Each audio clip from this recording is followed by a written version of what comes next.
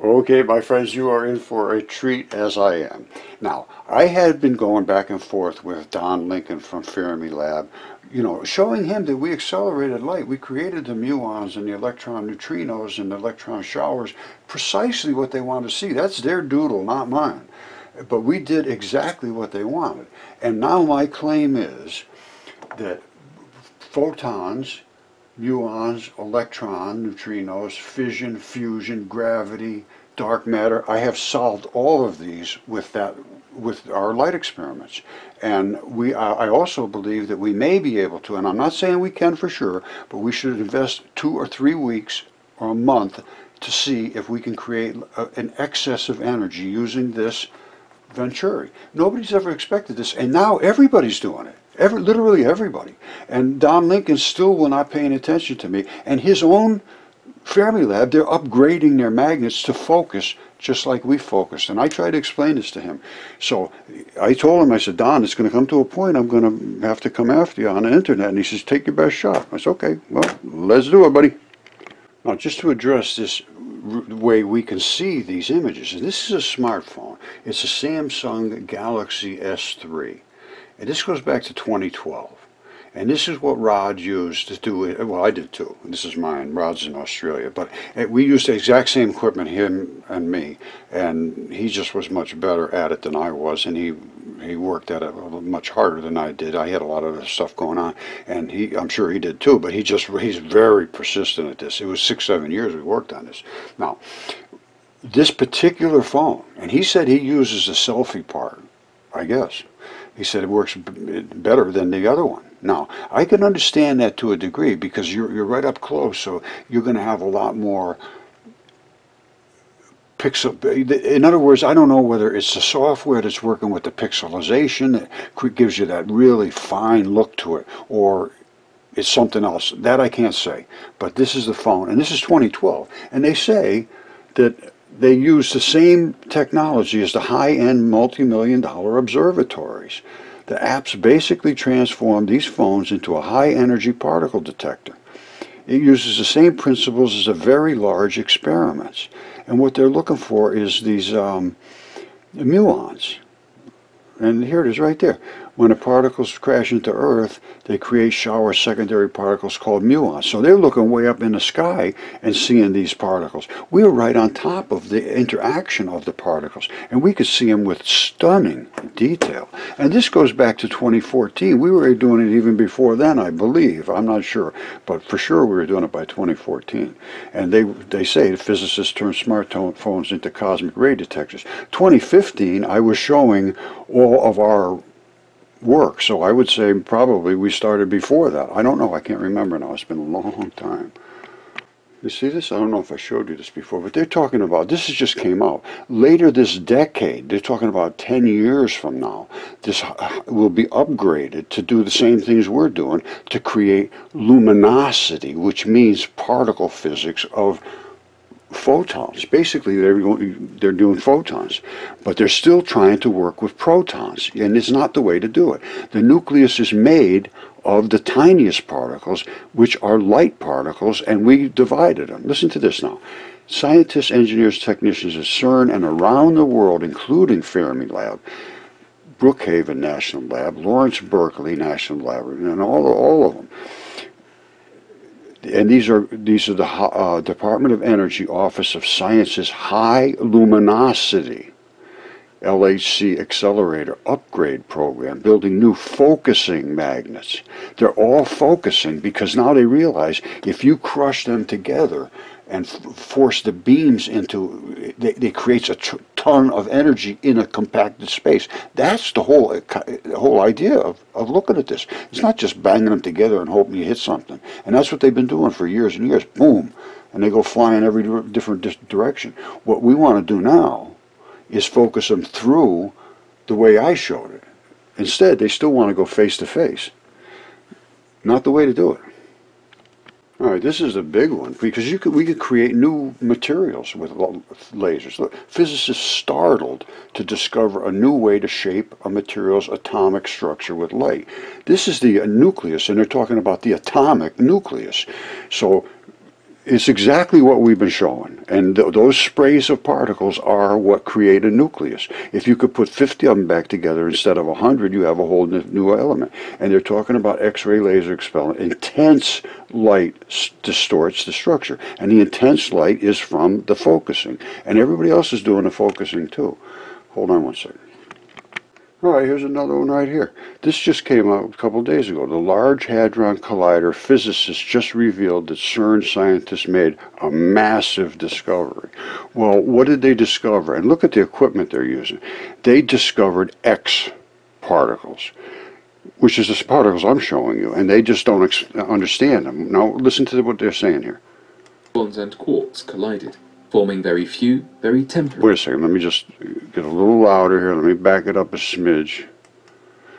Well, you know what? Let me back it up a little bit further here. I hate to drag things out too long because it's the things that they say are just, it's amazing how they make these assumptions. I should start it right from the beginning, but you should come up here and watch it. It's Unexplained Mysteries. All right, well, now here we go. Just after the Big Bang, within less than the first second. They think these particles originated within less than the first second of the Big Bang. Now, the Big Bang is also a big question for me. But yes, as far as I'm concerned, these electrons are around everywhere. Now, do they grow? I can't say they don't. How do they know that? How do they know that every particle that was made came from a Big Bang of nothing? How could you possibly make that assumption? But they do. Here goes. This means that they were around when the universe was at an overwhelmingly high temperature, trillions of degrees, and was filled with quarks and gluons. These are elementary particles which, once they cooled, became the protons and neutrons we learn about today at school, which are significantly more stable. Okay, which they're almost in the right area. They're talking quarks and gluons. They're actually the little particles I showed you, the electron neutrino and the muon neutrino. Those are the only particles that exist that I can determine. It appears before the temperatures dropped, giving us protons and neutrons instead of quarks and gluons, there was a short period where a few of the gluons and quarks collided, forming very few, very temporary X particles. These are the black and white particles I'm showing you, which is like the sterile muons. I believe that's probably what they're referring to as the sterile muons. Still do not know exactly how the elementary particles formed the X particle structure, but if we are able to somehow find an answer to this, then we will have a far better understanding of these particles that made up the early universe. All right, I'm showing to you those particles. We don't need this stuff to see them. And they're talking about in the next 10 years they should be able to see the particles I showed 7 years ago. All right, here's another one just came out. We need new physics. E equals mc squared. It must be the most quotable equation in physics. Everyone's heard of it, and it's been proven time and time again. No, it hasn't. And they're still trying to work with that. And they're trying to stay with Einstein and the speed of light and all this stuff. No, it doesn't work. I could show you, and I will, that you can speed it up, you can slow it down. It's made of particles, they split, they do all this stuff. And they're talking about in the next 10 to 20 years after upgrading all of their electron colliders, they're making a new, they're going into the same stuff we did. It says what the nucleus looks like at high energies is still very much unanswered, explains Brandenburg. And with this discovery, we've developed an entirely new technique, which is focusing the beams of particles. And they say this has made it possible to use polarized light. All right, they didn't even know light was polarized, which is the black and white particles I showed you. It says it demonstrates the photons are polarized, and how we can actually measure that polarization. Well, I don't know how they're going to measure it, because it changes depending upon what it's concussing into. I'll show you the polarization right now. Now here's right here from the Royal Institution of London. These are the top guys in the world, using lasers to create fusion and save the world with Kate Lancaster. Now, I looked at this, and they're going to use high energy lasers, but what they're going to do is focus them in on something that has a lot of extra electrons and blow the electrons off with these high energy lasers. Well, we are just going to squirt the lasers themselves and make them turn into the particles. Way more efficient than what they're doing. So, but it's still, they're getting into the right realm. Fusion and fission using lasers. Lasers to create all kinds of these new particles. Lasers to actually create new elements. They're starting to understand the basis of the nucleus is these tiny little particles, but they still have a zoo, they call them, of particles, because they don't understand that everything is made of the same particle, and that same particle is this. Okay, light is light, and that is light from a pulsed red laser.